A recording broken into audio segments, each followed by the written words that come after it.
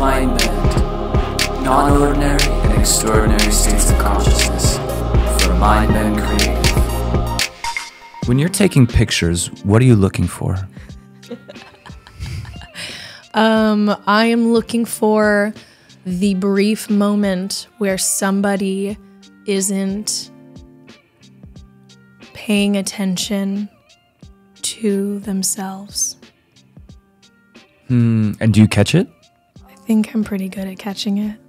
I want that moment where somebody isn't portraying themselves or showing the side of themselves they want photographed, but just that moment where they are just actually a human, which nobody wants people to see them as human.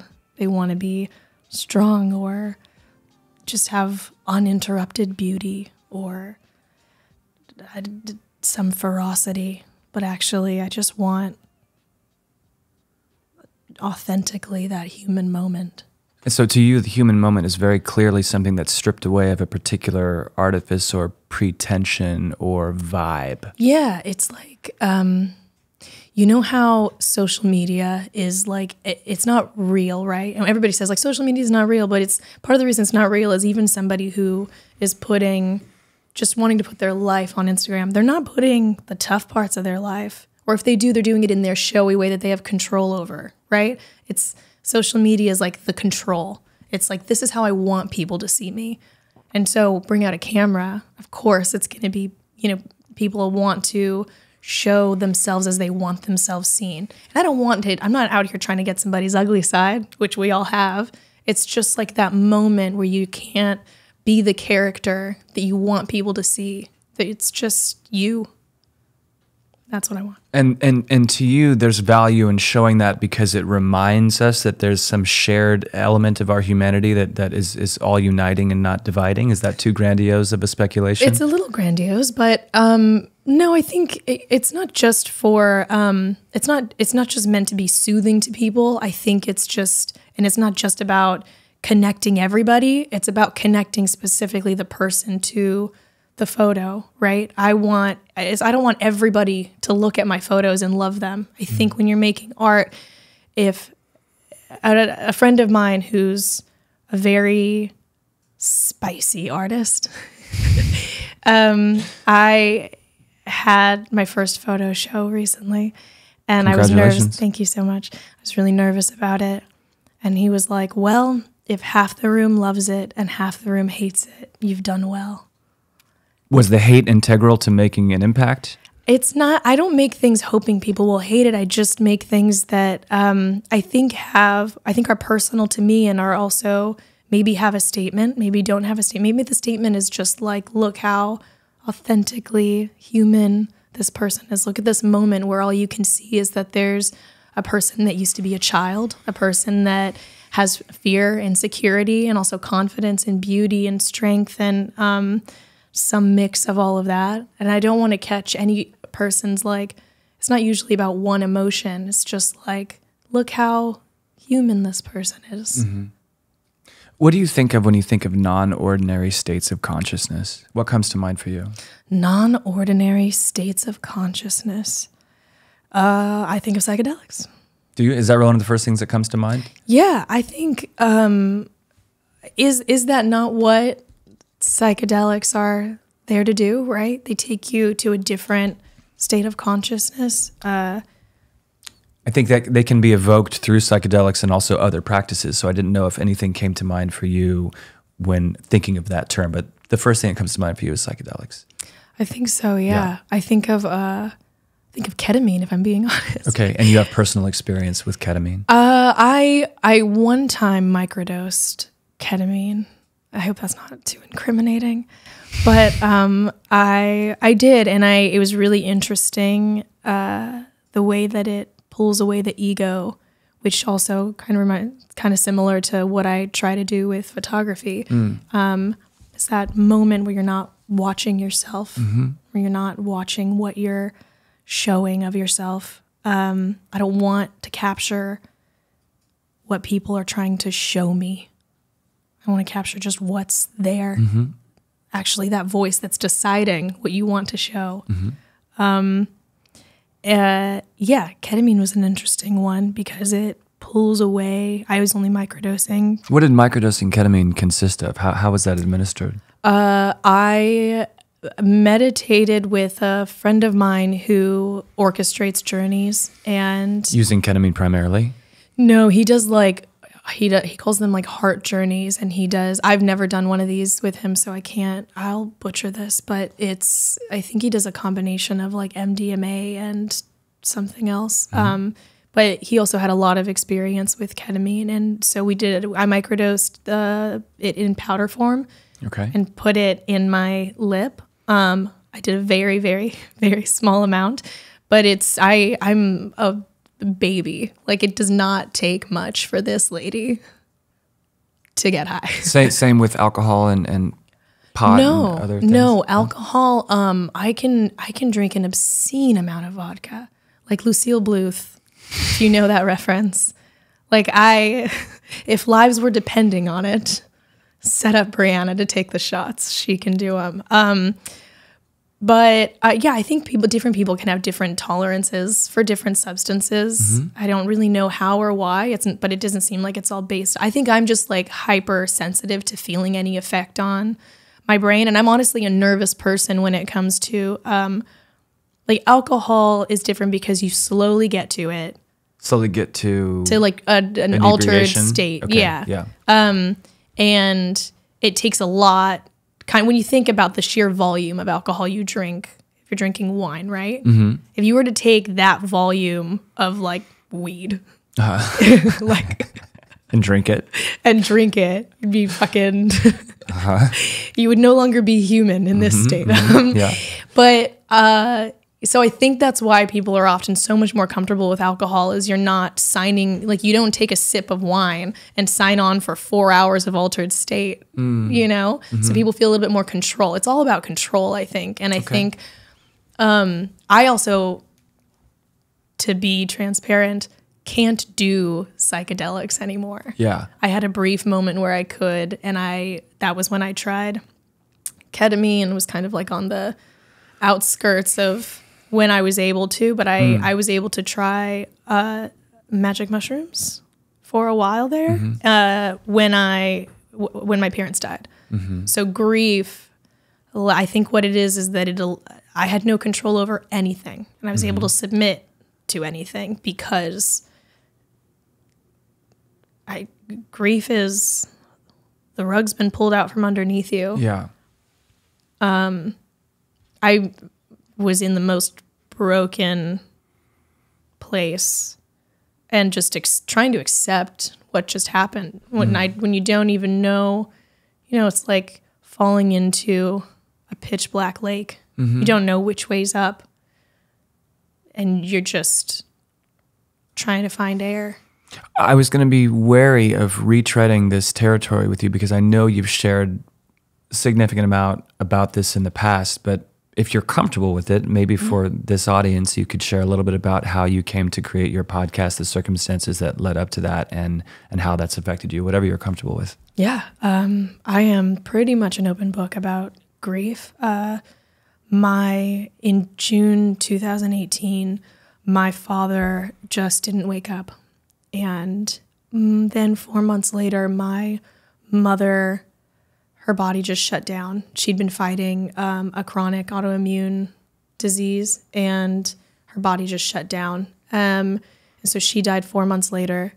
And then I became a single mother, went through a divorce that started that December, without getting too much into the hows and whys of that.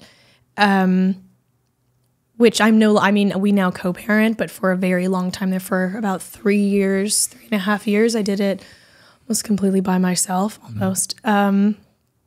So that 2018 was a really massive, traumatic year.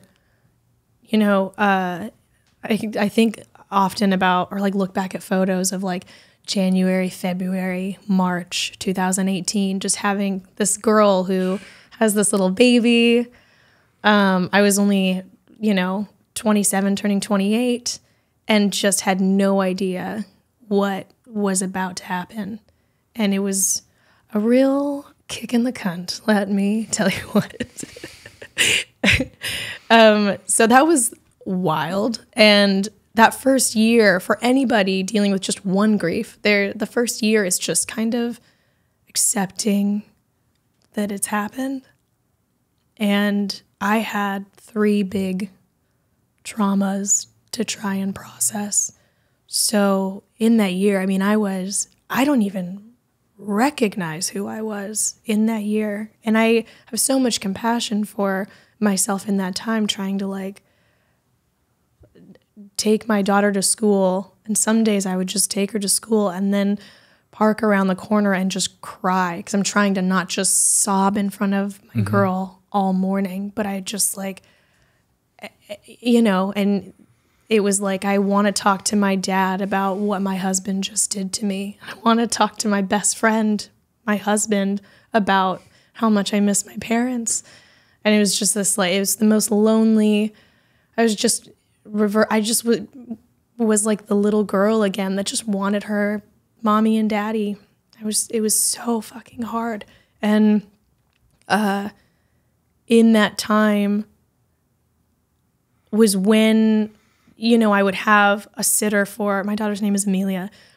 I would have a sitter, or she would like spend the weekend with my sister. And I remember the first time I tried shrooms, I like went out to Joshua Tree with just a group of friends. And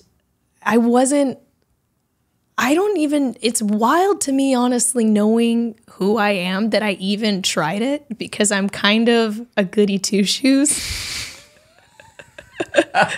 Like, it really did take like the death of my parents for me to be like, fuck it, yeah, let's do it. No moment before that was ever like, it's time for me to experiment with something like this. There was never any like inclination to be like, I've got the whole weekend free and I've got a friend who I know does it, and nothing. So you were purposefully a goody two-shoes because that didn't resonate with you for some reason, or you love responsibility, you didn't want to let go, you're too controlling. What do you think it was? I think all of that. I think I'd always been that kid that like was terrified of not feeling a sense of control.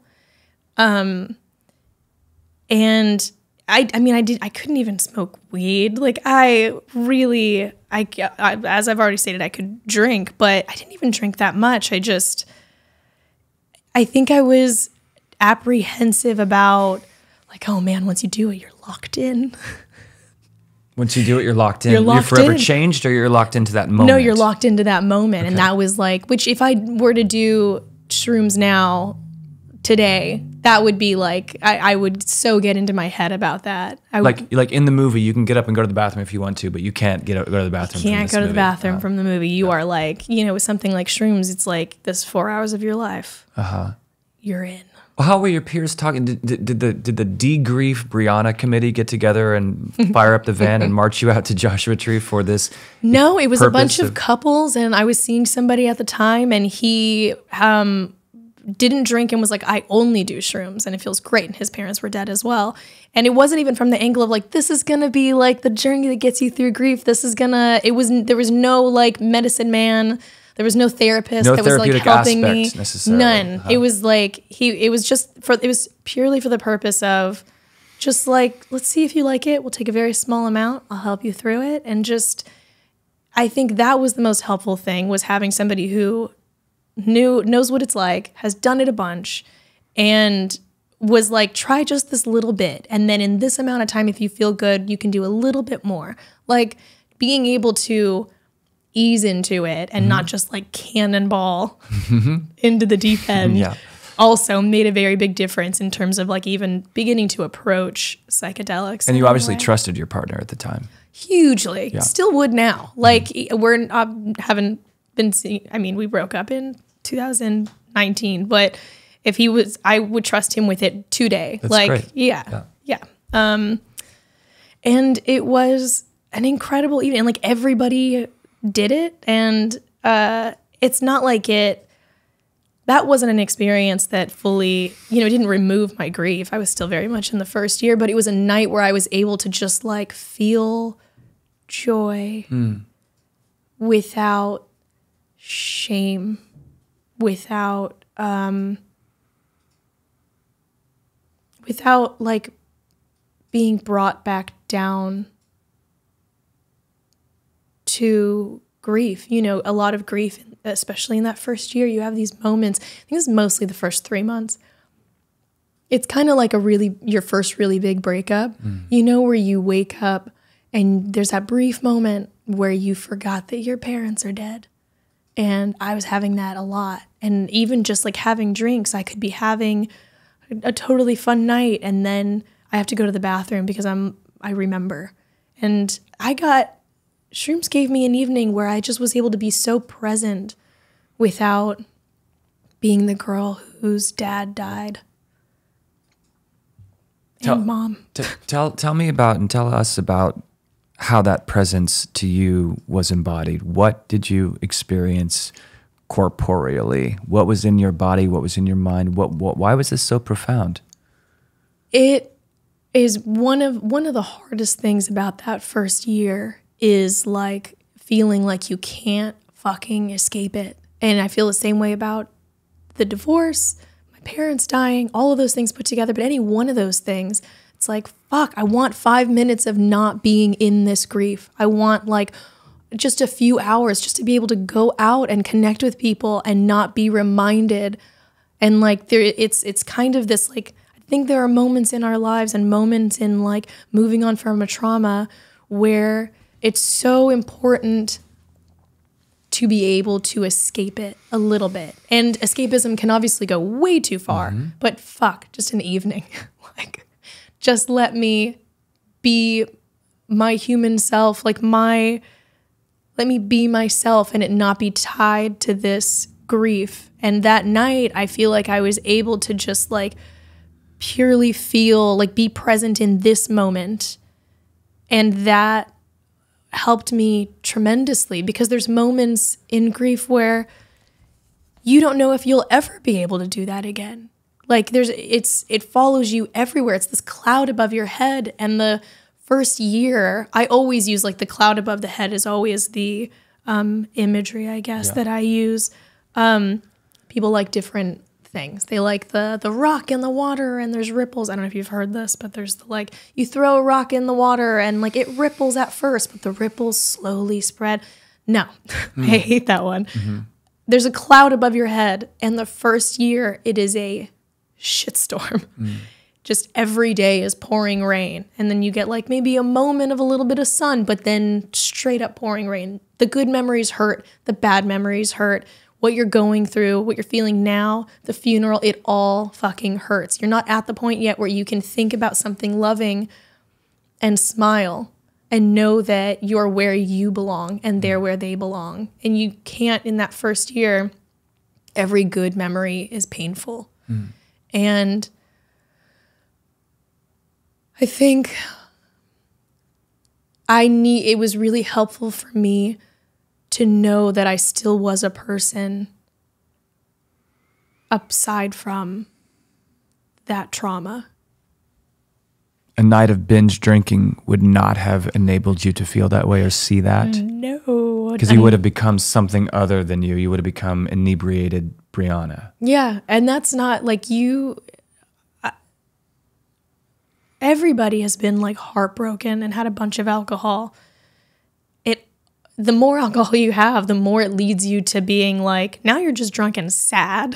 Like, it's the ultimate irony. Everybody drinks away their sorrows, right? I mean, a lot of people are prone to doing that. It's sort of expected, and we kind of encourage it with one another. Let's go out for a beer. I know you're feeling bad or whatever, right? And I guess maybe at a certain point, there's something to that. It's not the glass of wine with dinner, but the way that alcohol is set up is it kind of begs for more. I mean, at least in my experience as an alcoholic. But for you, shrooms weren't that way because you took the little and you started to feel, you didn't feel like you needed to eat 5 ounces. Well, I think also like drinking, I think if you can drink and it be about the experience, and then like if you are drinking as a way of processing or to avoid thinking about something, that's when it can be like the perfect storm, right? You can't really drink to forget. And that's always the thing that people want to try and do. They want to drink away their sorrows.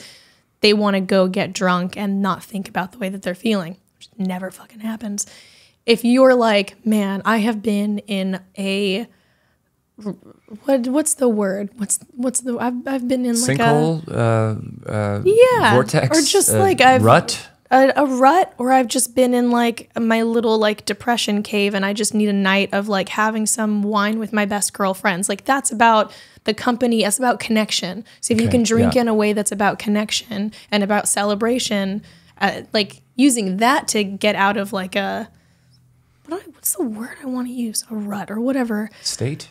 Yeah, doesn't matter. Yeah, that ain't it. A hobbit hole? Yeah, out of your hobbit hole. I think that would be the line in the sand, a line in the sand in terms of like where drinking your feelings away. You know, I don't think that alcohol's the worst thing on the planet. It's just how you use it. Well, you right? weren't mushrooming your feelings away. You were mushrooming back to Breana without the sense of pervasive, relentless grief. Yeah, it was just about, I didn't know that that's what it was going to do for me. You didn't I had expect no that, idea. yeah. It was just about, the entire weekend was kind of about connection. And I needed connection to combat my grief. I needed to be around people that like, but I think when you do that with a lot of alcohol, it doesn't allow you to like leave your grief behind for a moment, really. And also if you're just looking, it's the same thing with like heartbreak. You go through a breakup and you're just looking for connection anywhere to fill that like gaping hole in your chest. You're not going to find it. You're not. And the people who want to do that with you are like certainly not the people who are going to fill that hole. How did your life change after that night? After that experience, what changed? Did you begin to evangelize for the miraculous properties of mushrooms for people who are enduring grief from loss? I think all it really did, and again, I've never done psychedelics with a therapist, so I didn't do that, and I didn't try other drugs like that. I just felt like, oh, this is a nice tool in the toolbox. This is a nice, if I feel like I want connection and like a light experience, and it has to be in the right environment. You have to be around people that you trust, that you feel emotionally safe with. That I think is a night and day difference when you're trying psilocybin. Is that what it's? Yeah. For me, that was a night and day difference because I also have had a bad trip. And I think that the biggest part of it being, the biggest issue with it was not feeling like I was around people that I felt emotionally safe with. And I know some people that can just do shrooms willy-nilly, like, and watch a movie or go to sleep. Yeah. But I think for anybody that has a personal need for safety, I think that can be the make or break of doing shrooms, is like the environment and the people that you're with. So yeah, I think it became this sort of like, wow, look at this beautiful thing that I can do to connect with people and be present. It allows me to be present and joyous. You feel so happy, not like stupid happy, not like, the 15-year-old pothead at your high school. The giggles. Yeah, not like the giggles, but just like true joy with people you love. It can be an incredible thing if you're able to be around people you feel safe with and also let go a little bit. But you have to also say to yourself, like, I'm choosing to let go. So I do have control. I'm choosing to do this. I'm not like being forced into it. So that was the way that it was helpful for me moving forward through that year. Well, mushrooms are of the moment right now, right? There seems to be more and more visibility for an awareness of the power of psilocybin mushrooms. Where are you seeing it come up? What are you familiar with regards to how the landscape is changing? Where are peers talking about it? When are you seeing it in popular culture or art or in your community or friends? Has it grown since that time? Did it open your eyes? Yeah, I mean, I feel like I've seen most of the parents at my daughter's school all do shrooms. And in a microdosing capacity? Some microdose and some like, man, my daughter went to a school that was like very known for having a lot of Rich parents? rich parents and parties and things. And I just noticed that like every parent there was like down with shrooms. And I was like, wow, school has changed since my day. Yeah. But although I was a kid, maybe I didn't know, and all the parents that back then were also doing stuff too. I think something that I've noticed in terms of the conversation around psychedelics in LA is I noticed too many people suggesting it as a replacement for doing the work. And I know people. What's the work, Breana? The work is like a quick fix, in other words? That's what you're saying? I don't think that they mean it to be a quick fix, but I think that there's a lot of people that want to just skip over the work of like doing your inner child work, going to seeing a therapist for a while, not like do a session, but like be like mindfulness and connecting with yourself, connecting with your body. You don't need psychedelics to do any of that work. And it's really good, important work. And facing trauma, a lot of people want their trauma to just be gone. And I get it, because I've been through most of the awful things that a person can go through. A lot. I had a fucked up childhood.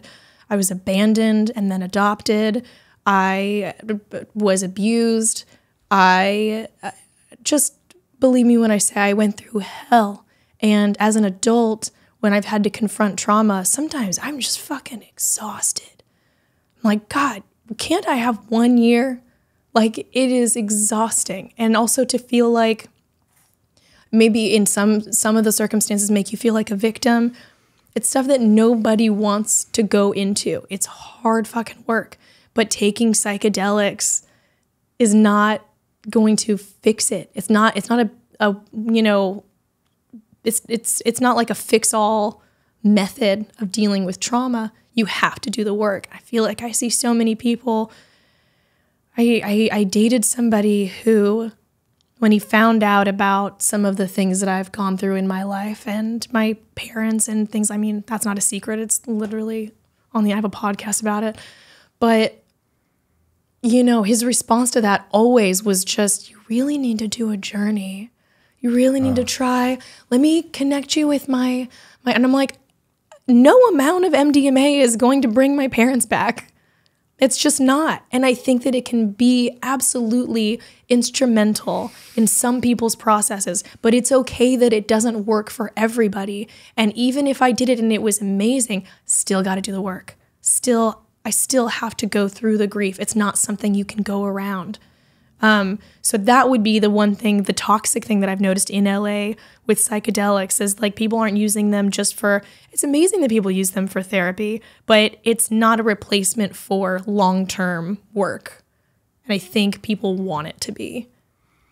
Where do we get the long-term work? What helps with the long-term work? What facilitates the long-term work? Are we talking about finding a psychologist that you work with on a regular basis? It might be a psychologist or a psychiatrist. It could be a therapist. It could be I used to see a sexual therapist just to connect me with my body because of the way that my certain survival mechanisms caused me to shut down physically from myself. And I needed to reconnect myself. Having a therapist and also just like read, even if you're like, you're not in the headspace for therapy, like mindfulness and reading. And I also like found Buddhism, and I started doing work on like the suffering that I bring to myself, and it not being, and like giving the gift to myself of like not exposing myself to suffering as a way of challenging myself. That is a strength. And this is all work that anybody can be doing. And you just, whether or not you're doing the psychedelic therapies, that long-term work of wanting to do better, be better, find balance, and be mindful is a kindness that you can give yourself and everybody around you, to be honest. And I guess just for me, the thing that I always go back to when anybody is like, so hung up on how healing and fixing psychedelics are, I'm like, not without that. Mm-hmm. You got to be doing all of the other stuff too. And yeah, it can look different for different people. There's so many different types of therapy, but none of them fix a problem in a day. Not one. Because it takes rewiring yourself. For me, in a lot of ways, it was letting go of survival mechanisms that no longer serve me. Okay. Yeah, and you needed a helping hand to do that. Yeah. And also just needed to do, even with a therapist, you're doing the work yourself. Like a therapist can't fix everything for you. Can't get in there and rewire it all for you. Yeah. You have that power. And you have to like, and also just being a person that signs off on your own actions. Like I pride myself on being a person that signs off on my own actions. I see a lot of people struggle with that, and I have friends that struggle with that. And I think you have to have a certain presence of mind to be able to do that, right? Yeah, absolutely. But that requires being comfortable with yourself to allow that presence, right? True, and I am obnoxiously comfortable with myself. I'm happy to hear that. Thank you. But that's a serious hurdle for a lot of people, for real, right? Yeah. It's tough work to do because I think a lot of people are afraid that doing this work on yourself is going to open a can of worms that they think is tucked in so nicely. There was a time when I felt that way. I didn't grow up in a family where, or a town where therapy was encouraged. I didn't know anybody with a therapist. Like I come from the wrong side of the train tracks, and that was just not something that was ever discussed or supported. And when I, tough fucking La Puente Breana had a boyfriend that was like, I think we should try therapy. I was like, pussy. Like I was like 20 years old, maybe if that. And then I started doing it, and I even then like couldn't take it seriously. 100% thought I was smarter than the therapist.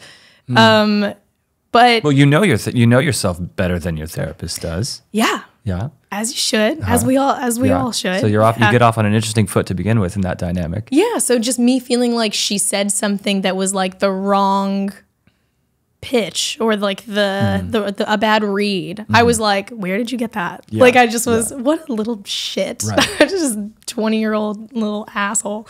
But I mean, I am so glad that I did that work. And something about when my mother died, when my mother passed, the day of her funeral, I stood up there and I buried like my whole family. My parents were like the last of the people to die. Everybody went in like 2 years. And my mother was like the matriarch, the totem pole of the family. Did you lose siblings as well? I didn't lose siblings, but I only had one that I was adopted with. So she was there as well, but we don't even have time to go into it. Sure. But I was like that person that was like the person that everybody kind of went to figure things out. I was the next in line totem. Okay. And I just remember standing up there, looking at everybody that was there, and I'm now the next of kin. And everybody here just expects me to be strong in a way that I haven't seen them be with the other funerals. I looked up there. My husband didn't come. And I just said, what was the point of all of this strength? I was raised to be the strongest person in every room. Why? When all I really want is one person here to be really worried about me. And that was a survival mechanism that I'd been carrying with me. Something that I was raised to do, something I'm very capable of. I do very well in chaos. But why? Look at all of like the love that I've rejected or been unable to feel safe with because of the need to be strong. And so that day was the first day, I think since I was about 3 years old, that I felt like a little girl wearing my mother's shoes. And there was something really transformative about that. And I had a very, very transformative next year between the grief, processing all of that, and just truly taking this armor off. And it takes work. It's not like I'm still like My therapist likes to refer to it as Breana's inner gangster. I've got the gangster that will, I've got a kid, so it'll come out. But your littlest IG. My what? Your littlest internal gangster. Ah, yes, my littlest internal gangster. Yeah, I think I gave myself permission to be soft, and also then just got so deep into what like divine femininity looks like and celebration of my own gender, other genders, and what wounded gender looks like, and yeah, it's been absolutely transformative few years for me. And then funny enough, I went into 2020 like, wow, this is going to be my year. Yeah. Well, the rough stuff was all out of the way. Yeah, truly though. I mean, you launched a podcast. I did. To air some of your thoughts potentially and to facilitate a conversation about grief. Yes. That podcast you're no longer producing. It came to a conclusion. Oh, did it come to a conclusion? I mean, I think there will ultimately be more episodes. The pandemic was one of the things that halted it because I really needed it to be in person. You're talking to somebody else about grief. It's like it's such a personal and sometimes painful thing, and it just, for me, needed to be in person because I'm also all about connection and feeling, and I think that was so essential to what I was doing. And I started it because I was on the phone with my friend Michael Runyon, who was on my podcast. He was the first person that came in, and it was the first time that I felt any sense of relief. And his dad's dead, and I'd always known that his dad was dead, but I never was able to see his grief until we connected about mine.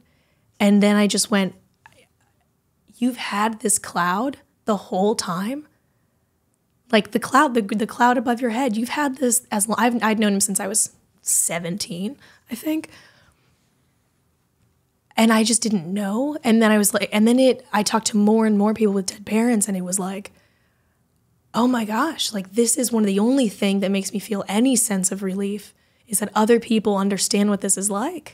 And that was why I started the podcast. And it was a great, it was a year where all I could think about was grief though. And then I think when I wasn't able to do it anymore, when I needed a break, the world gave it to me in the form of a pandemic, which is a bit much, but quite a diversion. But I also really needed it, to be honest, because I needed my life to not be about, like I needed my everyday to no longer be about that trauma. I needed that in order to That's move what I was forward. wondering. I figured that in a way, it's kind of like, sometimes I feel about therapy, or especially when you have to find a new therapist, or if you do find a new therapist, rehashing old injuries and reconjuring moments and retreading dicey territory. So I wondered about that for you. I wondered what it was like to continually be abiding in that space, and if in the conclusion which the pandemic provided, maybe that was part of it. You're not immediately intent upon firing it up again necessarily to get back into that headspace, which is partly why I didn't want to have to drag you through too much of that. No, it's today. fine. I am happy to talk about it, and I think I will record a couple more episodes. Things are definitely different for me in terms of like where I'm at with my dead parents. Not the podcast because it's called My Dead Parents, but I mean my dead parents. I am, my grief is in a very different place. Still sometimes aches like hell. I think the anniversary of my mother's death is in a week. I've started to feel it a little bit. But, in the second year, you start to like map your grief. So the first year, chaos. Just it's, like I said, shitstorm every single day. Second year, you start to like have, oh, I'm so sorry. Second year, you start to actually get some sense of like when the hole, when you're about to like go into a bit of a grief hole. and how to communicate with the people you love about it. And so if I came back, and I do feel like I owe my listeners a little bit more conclusion. And I think if I did do more episodes, it would be in part because I do have people still reach out to me and ask for more. I wanted to ask about that because, you're broaching this topic, and you're providing this window into a space that a lot of the people like you are interested in. So can you tell me like what it was like to get feedback and interaction from people to whom the podcast mattered? I mean, were you able to get that sense from an audience? Oh yeah. I think because it's one of those things that like people want to connect on so desperately because you feel so alone. And you can't always talk to your family about it, or maybe you don't have family to talk to about it. Mm-hmm. And getting messages about it truly like changing things for people. I'm not going to say it like saved anybody's life, but I think it might have helped some people's lives a little bit. Yeah. And that is what a weight, like, but also, yeah, it made every second of it so worth it. All the hard work that went into that first season. And I was so grateful to read emails and messages from people. I had it has its own email account, and there were moments where I couldn't even respond to stuff because it was just too much. I was still so much in my own grief. How do I start talking to other people about theirs? Yeah, you're not a counselor just because you're talking about the topic. But I wanted to so badly be able to. I'm such an emotional person. I'm everything for me is emotion, and I wanted to be able to connect with people and be there for people, and I tried to. But you miss people, like you can't get everyone. But no, it was honestly incredible. I read everything. I read every comment or every message, and it's just like, the fact that like the pain I'm going through, it gives purpose to the pain I'm going through in a small way, that like if other people can connect to this and feel comforted by the fact that other people are feeling the same things. It's amazing how similar grief is. I mean, it's one of those things where it's different for everybody, as with all forms of trauma, right? Mm-hmm. Whatever it be, abandonment, your parents dying, a breakup, a serious illness, whatever it is, you can connect with other people who have experienced. Everybody's individual experience, of course, is unique, but talking to other people who like have felt this specific ache is so healing, I think. Yeah, so. I could talk to you about this a lot longer, but our time is drawing to a close. Grief comes when people die. It comes in a lot of forms. It can come from sexual assault. It can come from being fired. It can come from breaking up with a friend or a lover. But we associate grief a lot with death, I think, as human beings. And one of my pie in the sky dreams is that as we evolve over time, we begin to frame the experience, the phenomenon of death differently. It would feel good to me if we could celebrate death somehow. Although that would seem to mandate a kind of uniform belief that everybody's on the same page about what happens when we go and why we were here to begin with, right? So that's a pretty wild array of opinions there. I was raised with a lot of religion, and the idea is basically when you die, you go to heaven, and heaven is a place where you see everybody you love and miss. That's kind of the first level of comforting feeling that comes from talking about death and why we cry at funerals and why we feel sick and we miss. I mean, I'm missing someone is different compared to like speculating as to what's actually happening with them now.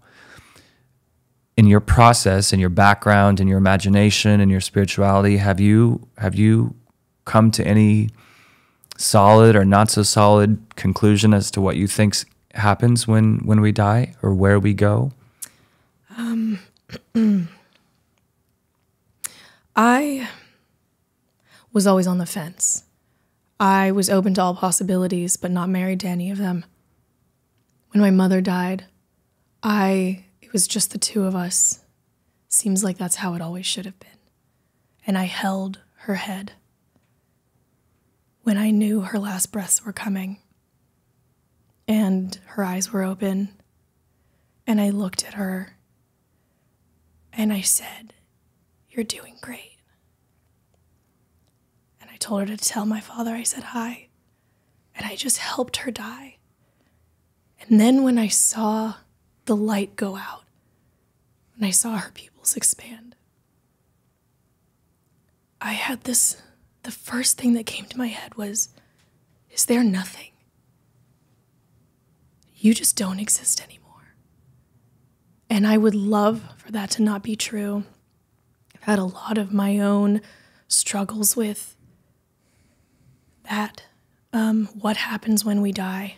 And most recently had my own health battles that have made me have to think about my mortality